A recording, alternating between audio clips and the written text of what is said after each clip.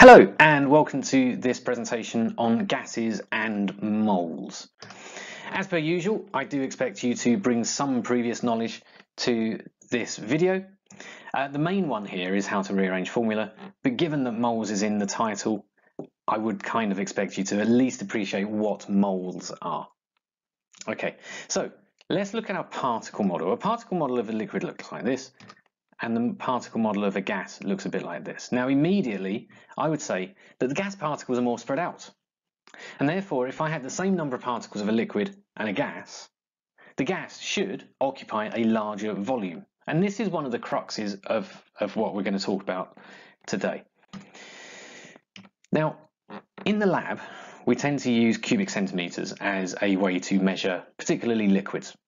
However, because gases take up a lot more room, we end up using quite a big number of cubic centimetres. So actually what we use is something called cubic decimeters. And 1 cubic decimeter is equal to 1,000 cubic centimetres. Okay? So we need to make sure we remember this conversion.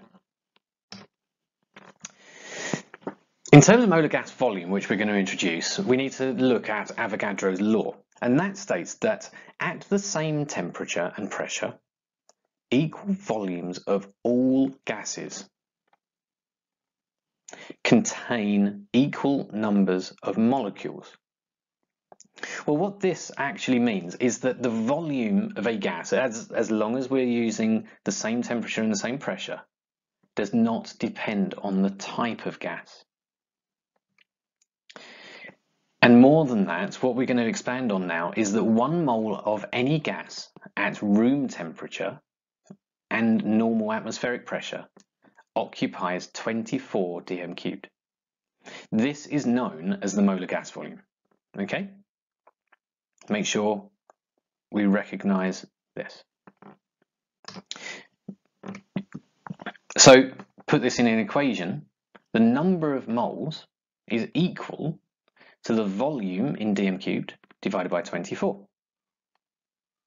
So if I was to have the volume as equal to 24, well 24 divided by 24 would equal the number of moles. Okay?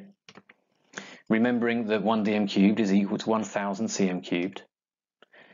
And we might sometimes be given a question where we get given the volume in cubic centimetres, but I need to make sure I do this conversion so that we have the correct units.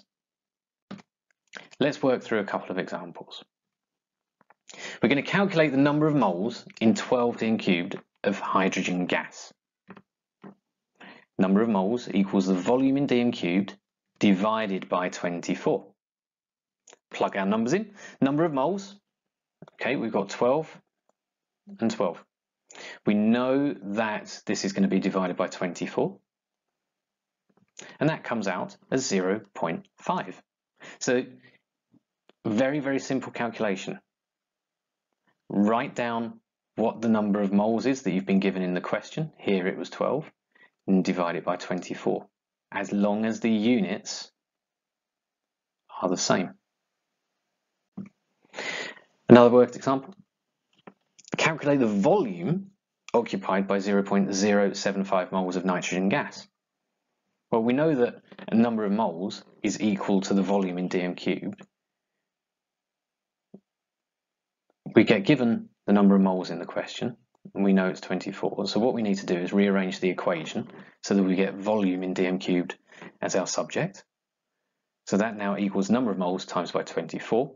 We're going to plug our numbers in, 0.075 times by 24, and that equals 1.8 dm cubed. Just as a heads up, that is 1,800 cubic centimetres. Well, I hope you've enjoyed this short snippet into gas volumes and moles, and you keep on watching my videos. Thank you very much.